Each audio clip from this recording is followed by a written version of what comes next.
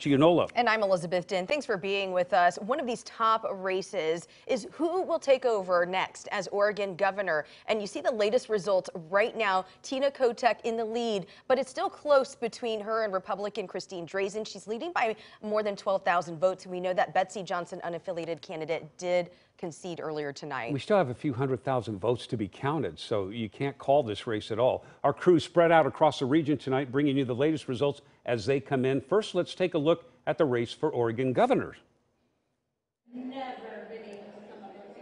And let's go to Lisa Balick, who's standing by with the Kotek campaign.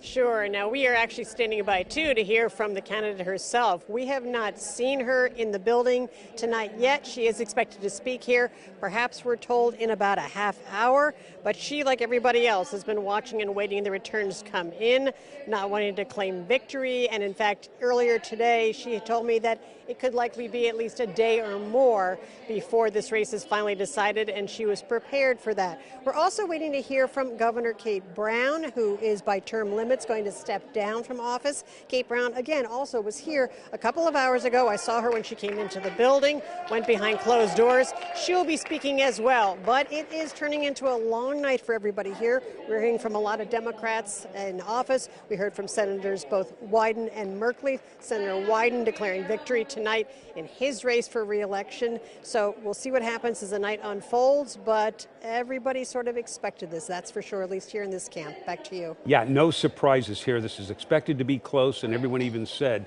before this night it'll take a few days maybe before we know who's the winner, who the next governor will be. Lisa, thank you. Now let's switch over to our Liz Birch live now from Silverton, and she is with the Christine Drazan campaign. Liz? Liz, you guys said it. It's really just too close to call, too early at this point with so many uncounted votes. And we have not yet heard from the candidate herself, Christine Drazan, but we did hear from her co-campaign chair, who said they feel encouraged and said that Drazan herself feels great right now. We did ask her campaign where she is. They said she's in the war room watching those results come in, and we can expect to hear from her sometime in the 10 o'clock hour. They say it will be before 11 p.m., but certainly a lot of enthusiasm from her supporters here. If anything, they seem more excited as the night goes on. And of course, this could be an historic race for Oregon. If she is elected as the next governor, she would be the first Republican governor in nearly 40 years. We heard from her last night at her final campaign event in Canby, Oregon, and we heard her say that she really wants to change the status quo of the blue leadership that's been in this state for many decades at this point, and talked about how she would differentiate herself from outgoing Governor Kate Brown. Really wanted to emphasize that she would be very different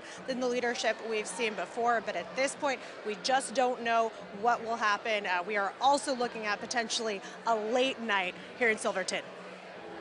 Yeah, it could be a late night, could be several more days.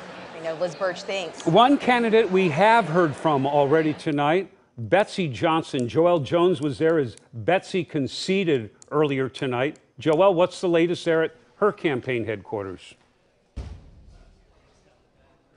Well, Jeff, Liz, the mood is much more somber here at the Columbia County Fairgrounds, where Betsy Johnson did deliver a speech officially bowing out of this race. She thanked her staff and supporters while also acknowledging that she simply doesn't have the votes to pull through this race or compete with the other two candidates. Still, she says she regrets nothing. Take a listen.